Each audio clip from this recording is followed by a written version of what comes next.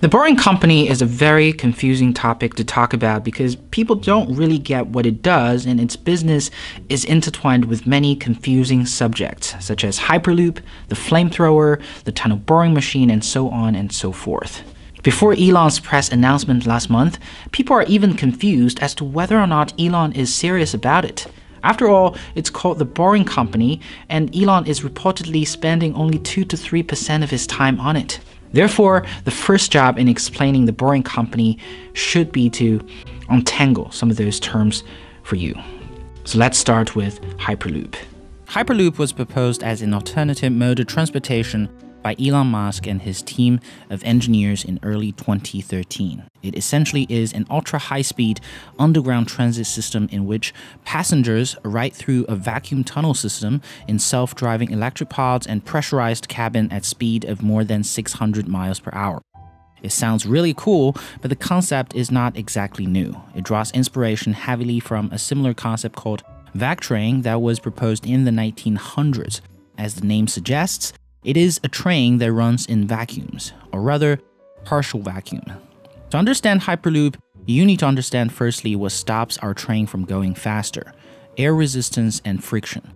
Hyperloop is basically a mode of transportation that alleviates those two things. Suck out the air to alleviate air resistance and reduce friction by using air bearings and induction motors. In Elon's alpha paper describing his ambition of Hyperloop, he asserts that if done right, Hyperloop could be a legitimate alternative to short-distance transportations, having a speed on par with airplanes. It, however, would not be a feasible alternative in long-haul trips competing with a quiet, supersonic aircraft because of the need for new infrastructure, as Elon asserted in the alpha paper. So what does Boring Company have to do with Hyperloop? Well, first of all, the Boring Company is really just a boring company for now. A company that bores tunnels. There is a lot of hype surrounding how groundbreaking Boring Company could be, but I have not seen any technical details outlining the tunnel boring machine as a superior machine compared to its competitions. However, it did go through 3 evolutions. The original tunnel boring machine called Godot was a conventional machine that Boring Company bought for research purposes. The second generation machine called Linestorm is a modified tunnel boring machine that is reportedly 2 to 3 times faster than conventional machines. And finally, the machine in development right now is called Prufrock and is designed to be 10 times faster than conventional machines. According to Boring Company's website, it has 3 product lines: loop transportation system, conduit tunnels, and water tunnels. So basically, Hyperloop is one of the possible future projects for the Boring Company, but the Boring Company itself is a tunneling and construction company. Hyperloop is one of the applications. Boring Company is the means to build those applications. We're nowhere near building a Hyperloop just yet because of many technical hurdles, but it is believed to be possible. So before we start digging deeper into the Boring Company, let's get some other confusing terms out of the way. Is Boring Company a hat company? No, neither is it a flamethrower company. Chances are, if you're on the internet, you've seen Boring Company's name connected to the sales of flamethrower and the boring hat. Those are means for Boring Company to raise fundings. They're in no ways related to the Boring Company's businesses. But hey, who's it to say that sales of the flamethrowers or the boring hats is not a legit way of raising money? The Boring Company has raised in total $11 million with these sales. And then comes the most critical question of the day. If Boring Company is just a tunneling company, why does it deserve so much attention? Well, aside from Elon being a marketing machine, whatever he touches, people love. The Boring Company is the first collaboration between SpaceX and Tesla. The team that works at Boring right now came from SpaceX in the first place, and Elon is utilizing Tesla's EV technology to power those huge tunnel boring machines. Currently, SpaceX and Tesla are easily the biggest engineering companies attracting top-notch engineers from all over the world. I'm sure their unique perspective would bring new blood to this very traditional industry. Secondly, Boring Company is also a pioneer in loop construction. Although we're not yet ready for Hyperloop, Boring is building a loop, which is a slower version of Hyperloop for Chicago. It will look something like this, with pods of electric cars running on skates, leaving and entering the station. Since we're now in the area of engineering, let's bring on the numbers. Here we're talking about three categories of considerations: cost, number of passengers, as well as speed based on the proposal Boring Company produced for the Chicago government. It's expected to be able to handle nearly 2,000 passengers per direction per hour, with cars leaving every 30 seconds to 2 minutes. Assuming this system runs 15 hours a day, it would handle, therefore, 30,000 passengers per direction per day. This proposed cost of constructing the entire system is around $1 billion. That is only a fraction of what typically will cost a 17-mile transportation system in the United States. From the passenger side, the projected cost per ticket is around $20 to $25 per ride, and the train will go as fast as 125 to 150 miles per hour, which is around 230 kilometers per hour.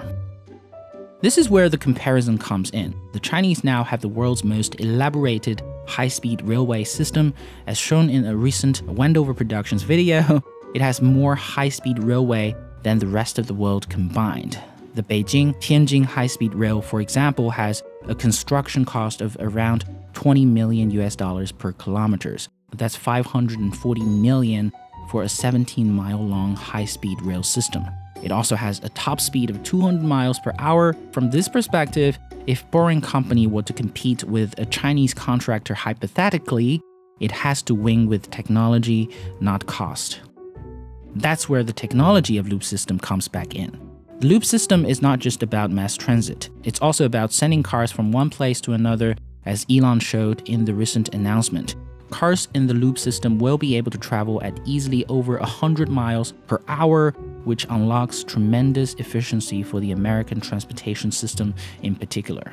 This mixture of private vehicles with centralized public dispatching system is, I think, the true value of the Boring Company. So here's the thing. One thing people fail to acknowledge about Elon Musk is his ability to identify really stagnant and conventional industries that has a certain set of norms that is preventing the industry from innovating. If we look at the space industry, for example, it's basically stagnant in the past 30 years because of the enormous control of two big companies over the construction of the engines, the construction of the rocket itself. Those companies, I won't name names, but you guys probably know who those two companies are. And if we're talking about the automobile industry, the industry that Tesla is in right now, it is much more competitive. It is a much more competitive industry than the space industry. But if you look at it, in the past 50 years, there basically are very little, well, I wouldn't say very little, but a small amount of innovation in terms of the technology that is running in the car. Most innovation happened, especially with the Japanese Revolution, from the supply chain side of it, right? You have a much more sophisticated and complicated supply chain that drives down the cost, that increases the quality of the car, which is a great thing. But it doesn't mean it's a great thing for the car itself. It doesn't mean it's a great thing for technology. So in this case of Boring Company that we're talking about today, I think the same thing is happening right now. It is an industry that is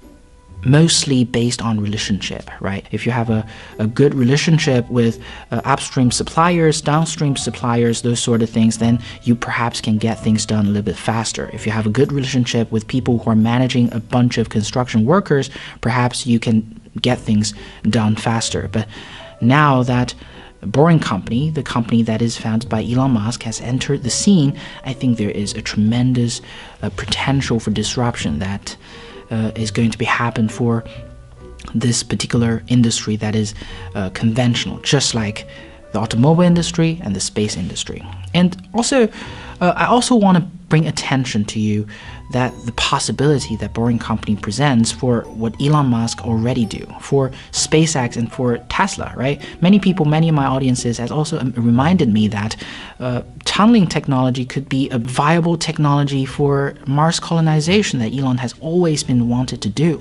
right? On Mars, how do you transport people from one place to another? Perhaps using a tunnel, using especially a vacuum tunnel, right? On Mars, you don't even have to create a vacuum because the air is so thin over there. Everything, you basically create a tunnel, then it's a vacuum tunnel automatically. So this is obviously a synergy between SpaceX and Boring Company. There are also obvious synergy between the Boring Company and Tesla, right? How the battery technology should be used in this industry, how electric cars technology should be used in this industry. I mean, the electric pods that are used in the loop is obviously a good application for it already. So we can see obvious synergy between Boring Company and SpaceX, and Boring Company and Tesla. So this is, I think, the genius of what's going on right now. I don't know, and I don't claim to know that this is going to succeed in the future. There is a possibility that this is not going to succeed. And if you're comparing to the Japanese, the Germans, and especially the Chinese right now, this might not even be the